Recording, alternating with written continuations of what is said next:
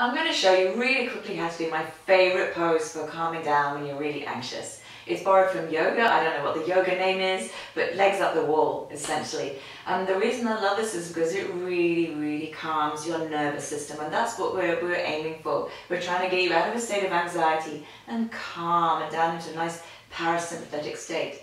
So how to do this? Find a nice wall without any pictures on it.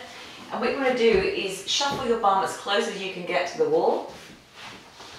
And then just flick your legs up. And just relax. And shove things out of the way.